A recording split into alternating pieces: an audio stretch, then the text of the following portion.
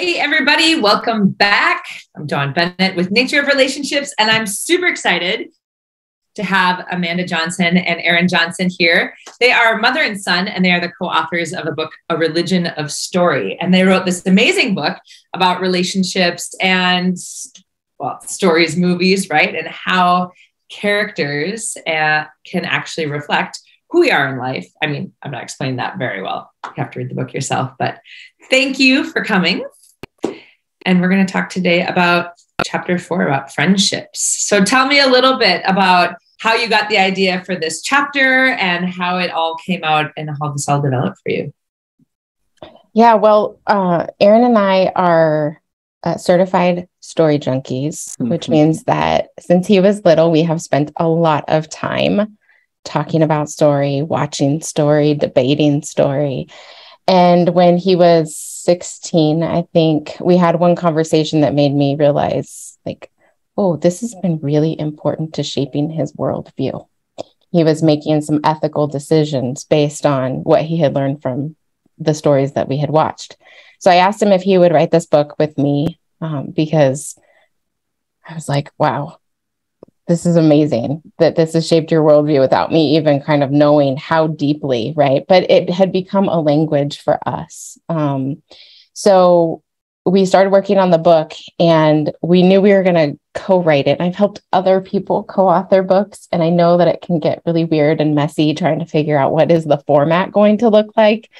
How are people going to know when he's talking, when I'm talking? And sometimes we worked on pieces together. So while we were trying to sort all of that out, I decided that it was probably best to start with the easiest chapter for him to write, which I thought was going to be the easiest chapter for him to write at the time. I'm not sure if that's actually how it panned out, but each chapter in the book has a theme. So we have uncertainty, self-knowledge, training, camaraderie, which we're talking about today, redemption, destiny, and then leadership. And so it follows the arc of his life. So those first 3 chapters, he was like, I don't remember a lot of that, like, what are we going to do? Like, I'll do the heavy writing on those parts. And so chapter 4 was kind of that space where he was starting to gain awareness and we were starting to have conversations, really specifically connecting his experience in the world with stories that we were watching. And Harry Potter was like his favorite. I don't know. You can't really call it even a favorite. That word doesn't do it justice. I know. That's right. Exactly. And when I, first starting to write the chapters while we were figuring it out, I took everything as an analytical, technical writing perspective before incorporating my own story. So when I was doing that with the technical writing, it was very easy because I got to talk about Harry Potter. That was it, and how it related, but not how it related to my life and actual relationships I had. And that was more difficult because I'd actually had lots of trouble with relationship with friends earlier on in life before high school. Mm-hmm. Yeah. So it made it kind of some tricky waters for us to navigate. Like the analytical part just flew out of him, and it was so good and so amazing. And then when we decided to start inserting stories, he was like, oh, chapter 4. Oh, no. Yeah, exactly. And I'm like, I know, because relationships have been hard for me too, which is why I loved having a story like Harry Potter to sort through some of those things with him, like looking at, one of the things that we talk about in there is like in chapter 2, we talk about superpowers and understanding your self-knowledge. And then you find a mentor to help train you, right? In chapter 3. And then in chapter 4, you realize like, okay, I got these superpowers, but also I have this kryptonite. Like there are some weaknesses that I need to work on, or frankly, there are just some things that I'm just never going to do because I don't like them. Research, right? Like, just some things. And so then comes the conversation of like, we need allies. If we're going to accomplish big missions in the world, like defeating the Dark Lord Voldemort or running a business, we have to have people around us who we can work together and collaborate with the different superpowers. Mm-hmm. So that was like one of the key things that we talked about through that process. But then the sticky part came when we started having conversations around like, well, there are a lot of things that happen around their arc, right, Erin, where you have these like accidental betrayals that happen, right? Someone makes a decision without asking someone else, or makes a decision for the group instead of consulting first, right? Like, because it's a scary situation. Then they have to go and clean it up. And so these are all the things that, I don't know, Dawn, did they teach you how to do this in school? Because they did not teach. No. Here's how to have a conversation. Relationship is taught in school, right? Except for like, try to be nice to people. And then, And then do people really do that in school? No, that didn't really happen. No, they really even when we think we're being nice sometimes. I mean, my mom was just talking about how she's at her like whatever 50th high school reunion or something like that. And her and her friend were talking to this woman and they were like, yeah, you were super mean in junior high. She's like, I was? When was I mean? And my mom was like, you did this and you said this. And she's like, really? Like, I don't. So I think sometimes even like we're just doing the best we can in the moment, but how do we go around and heal that and repair that? And that's what you're talking about, right? Is finding allies, finding like these accidental betrayals, but how you shift that, right? Yeah, because I mean, it's really cool to use your superpowers and it's really fun to work together while everything is going really well. But when it gets messy and no one has taught you how to identify emotions, like that hurt my feelings, that felt like a betrayal, that felt shady. Like what you did, I don't think you probably tried it, but it felt kind of shady, right? Like if no one teaches us that, then we do one of two things. We either like explode because we don't know, and then we mess up our friendships, or we internalize all of that stuff and don't talk to anyone about it, and especially them. And then we have to kind of like become other people to try to feel like we still belong, even though doing that makes us not belong. So how do you recommend that people use story, whether it be movies, whether it be books, whether it be whatever, social media platforms, whatever it is that they're engaging in, to actually make self-change and bring it into self-awareness instead of being like getting caught up in the drama of it or the typicality of, oh yeah, that's how relationships work. Yeah, friendship, this is how women act, this is how men act, this is how you're supposed to be, because we can get like sometimes story just portrays the stereotype, right? So how have you two used that to actually leverage your own self-knowledge to become better people in the world and to create a better relationship between yourselves?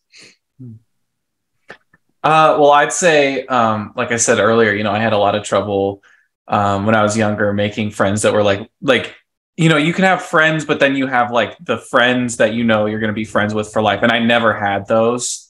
I had a few of them that I thought like would be like that, but there were all these things that would happen, these fallings out, and whatnot, distancing, friend groups, all the drama, right, of everything like that. And I think it really depends on what the issue is in terms of how you view relationships and what's happening with your relationships in the moment. But I'll say for me, being able to see relationships on the screen helped me be like, okay, I want that. It's actually like that. And I want to be able to have people like this around me. Actually, and this isn't necessarily about friends, even though when Mom asked me while we were watching Harry Potter, who's your favorite character? I said Professor McGonagall. And she was like, what the hell? That makes no sense. This old teacher, none of the main people, the heroes, even the villains, what's this kind of not side character, but yeah, like side character. And she knew that it was because I wanted a mentor, friendship, relationship like that in my life. And I hadn't had one like that before. And I wanted my own Professor McGonagall. And thankfully I got that in high school. And she's actually calls herself Professor McGonagall. It was literally kind of weird and crazy with things like that. And also, I think for me, being able to, there's a part in the chapter about friendships forged through fire. And seeing that on the screen, I remember thinking to myself, watching that at some point, being like, is that the only way to have friendships? Like, I have to be through a traumatic event with someone, you know what I mean? And I got to have that with mock trial that wasn't necessarily traumatic, except for that one time that we don't talk about. And so seeing all those things and those patterns and being able to understand, like, to be able to see the ideal and then shoot for that, have an intention for that. I think that's been how that has shown up for me with story and friendships, relationships. Yeah. Yeah. And the really good stories, you know, the ones that aren't just stereotypical, but the ones that use stereotypes really intentionally, you know, the epic ones, you know, the Harry Potters and the Hunger Games, and, you know, these types of stories that feel a little bit more, they're fantastic, but they feel more true in a way, right? They feel like you're watching a friend group that's possible, you know, like, oh, and so we would have conversations like, okay, so what happened there? This person, you know, one of the great examples from Harry Potter is, you know, there's that part where Ron leaves because he's been carrying the Horcrux and he's getting really, really dark. And then he starts to suspect that Harry and Hermione are having feelings for each other, right? And then he just bolts, and they're both wounded. And there's this moment where they're dancing in the tent together.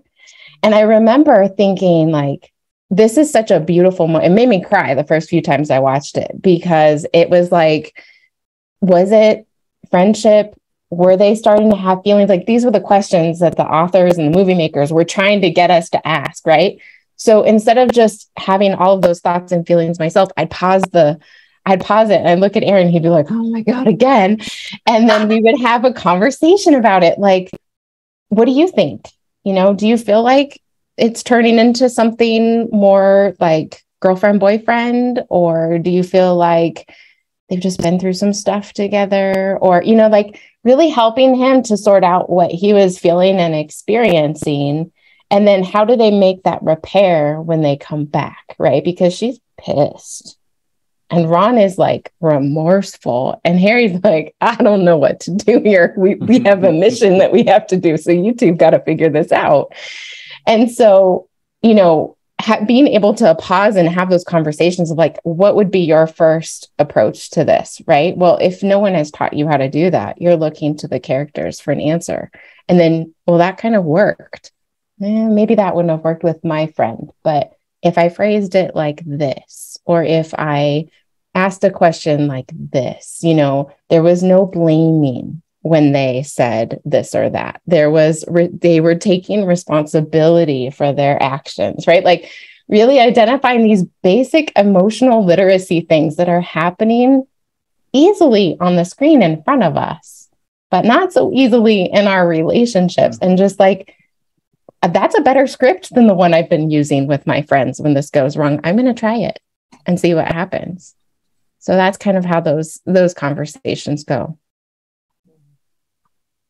Yeah, it's so interesting when I listen to you guys talk about story, because I was never, well, once I kind of got to like high school, I was like, movies are boring. It's all the same, blah, blah, blah, blah. And I never really sat down to really think about how the characters are actually teaching me something, right? But I knew that I was always drawn to movies that were outside of the scope of the normality. Like, I didn't want to watch the same old boring rom-com, and I didn't want to watch the same old boring comedy. I wanted the ones that made me think, and that like Life is a House and all these weird, like, love that one. Movies.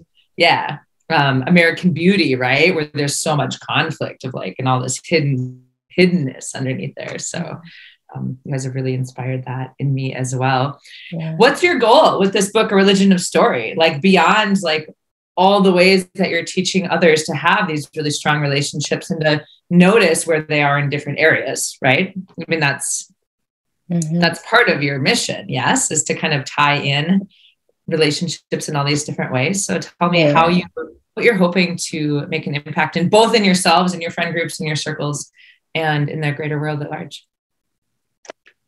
Well, for me, it started with this realization that I had something with Aaron that other parents don't.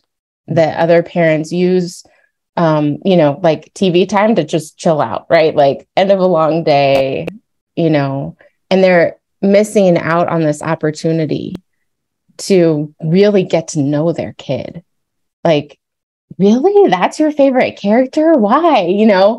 But that gave me some sort of insight into who he was and what he needed. He was telling me he needed a teacher who knew how magical he was and could bend some rules sometimes, right? And so I could ask him, like, what would that person look like? And and then when he found her, he came home and he was like, Mom, I found Professor McGonagall. Like, and she literally, you know what I mean? So it becomes this language, and it makes even the relaxing time that we would normally just sit there and consume something for entertainment an opportunity to not just, help develop and cultivate character in our kids, but really get to know them. Like, I feel like, I know him better than most parents know their 19-year-old kids. And I think because of the way that I did it, really not just putting him on the spot, like, what do you think about this? But when he turned to me and he'd be like, well, why do you, I'd be like, man, this has me all messed up because of the relationships I had when I was little. Like, I'm not sure. Right. And so that first relationship between parent and child, I think, is the one that matters the most to me right now, because I feel like if we can get that right, then we have developed critical thinking. We've developed connection and safety in our homes. And that's something that they can take into the world with them on whatever they end up pursuing. So that's where I started, and where I still feel like that's the most exciting part for me. Does that resonate with you, Erin, or do you have a little different spin being the quote unquote child? Right. I would say, I think the primary goal of the book is to help parents, right, be able to understand what we did, how we did it, how now they can use it with their kid. And I think, mostly where my heart resides is with the child, and being able to experience what I experienced and be able to have a lens and understand that there is always a purpose to story, and then always to ask questions about story and then how that relates to the real world. So that we're not just always sitting around watching things happen to us, right? And understand that things happen for us, and that that there's all like a collective and individual story that we all have a part in. So. Yeah.